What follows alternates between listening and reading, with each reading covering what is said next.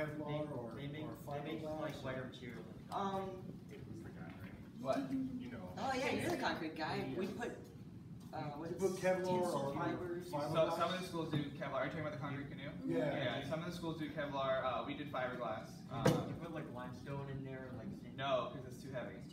We use as our aggregate. We use recycled glass. So it's expanded glass they heat up in their little spheres. So it's less dense than water, and so our aggregate throughout our canoe is less dense than water. I think our unit weight for water or for our canoe is about like 45 pounds per cubic foot, and so water is 62.4 pounds per cubic foot. So it floats. Scientifically. 250 pounds, but she'll float. Yeah. It's 20 feet long. All right, potential students. What is engineering? Why are you here? What is engineering?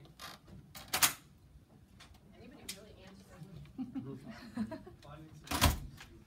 Finding solutions to problems. Great answer, and I'm glad you had an answer, something like that, because oftentimes what we find is engineering is considered the invisible profession because most people have no idea what we do or how we do it. They just know stuff kind of happens. Like, why are you here? Why are you looking at engineering? What do you want to do with it?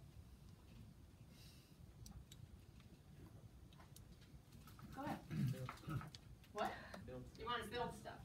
It's usually either build or we want to break. So we work on tomorrow's problems. We're trying to really look ahead and figure out what are the problems that we're going to be encountering and how can we fix those. We're trying to make things better, try to make them more efficient, try to just make lives better for people.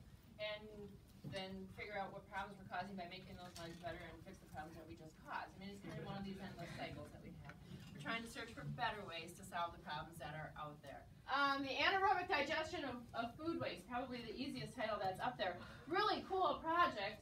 What the students were doing was taking our food waste from our dining hall, putting it through an anaerobic digester, so actually trying to turn it into taking the gas, pumping the gas back into our food services as a methane to fire up the ovens in there, and then taking the solid waste and using that for fertilizer that we put into the food forest, which if any of you have been to the food forest or saw it, it's on your way into campus. Our students grow their own food and they can go out there, so we're using that to grow the food that they could then pick and back out to cook. So trying to put that whole cycle together. And in the fall of 2017, our graduate program will be starting there. Now I want to throw a word of warning out there, or caution to everybody. For parents that are going, oh, they're going to start a grad program, that means they're going to ignore their undergrads. No, we are not. I promise you we are not. Our undergraduate faculty are still going to be here teaching. We are not going to have TAs teaching the program. The program is designed for students to come in and help with research, but they will not be in our classrooms teaching.